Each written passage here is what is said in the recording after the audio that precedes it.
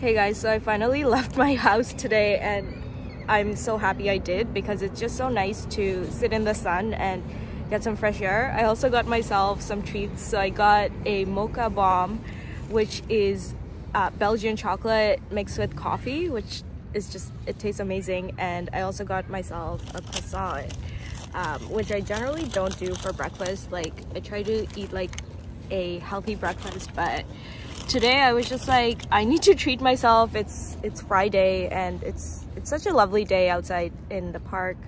Yeah, so the lesson I learned is I need to leave my house more. And yeah, with the lockdown finally lifting soon, I feel like I will get back to some kind of normal, and I am really excited for that.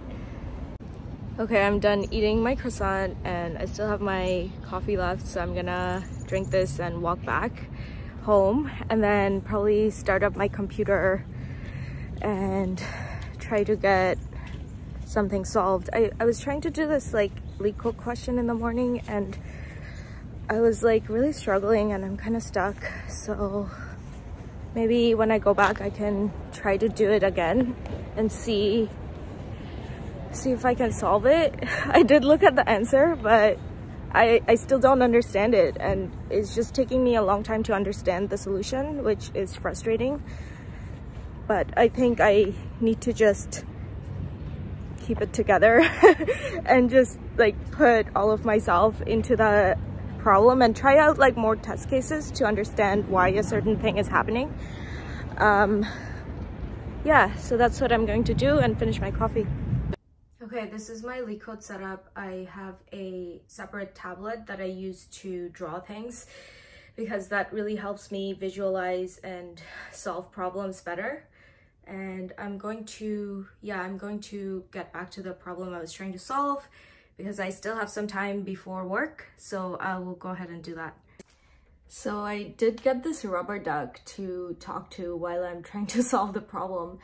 And basically what I'm struggling with right now is I'm not understanding why a else condition is needed for something, and it's like if I don't have it there, it gives the wrong answer. So basically I ended up looking at the answer and because I struggled and I just couldn't solve it, and I copied the answer and then I'm like trying to log out all the different cases and I'm trying to figure out why they're there and why I need them. So I understand like all the things except like the last else where something is getting reset.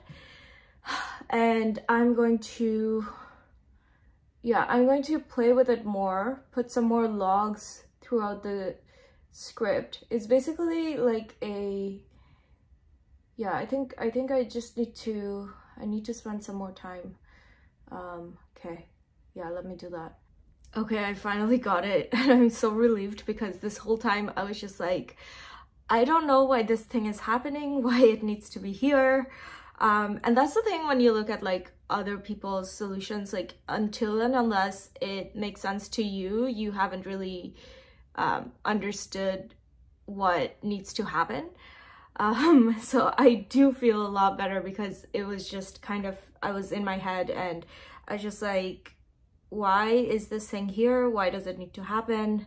And finally it makes sense. So I'm a little bit relieved. Highly recommend talking to someone or like talking to a rubber duck. Okay, so the one thing I also learned about myself is to, anytime I'm kind of in this like rut and like I just don't know like why something's happening and like I'm not feeling like motivated, I need to go for a walk and like take a break and also like talk to a rubber duck, or if you don't have a rubber duck, just talk out loud, like get it out of your head and like draw or write, because that will really help it click and help you understand faster why a thing is happening. Because I was definitely in my head and I couldn't resolve it in my head. So I did need like those visual tools and I did need to kind of talk. So yeah, I'm happy I did that. And I think I'm gonna wrap up this video here. Thanks for watching. I hope you all the best in your problem solving journey. Okay, and yeah, I'll see you guys in the next one. Bye.